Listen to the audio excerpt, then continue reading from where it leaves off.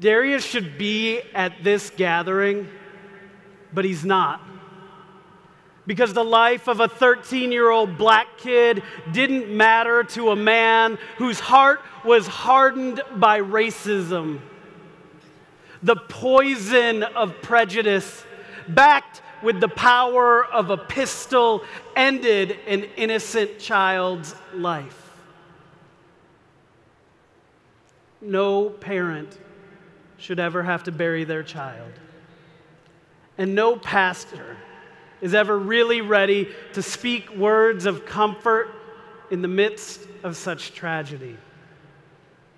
Oh, I preached his funeral. I tried to talk about hope and comfort and resurrection. But the truth is, I was in the valley of the shadow of death. I was in my grief. I think at best, all I did was preach what I needed to hear.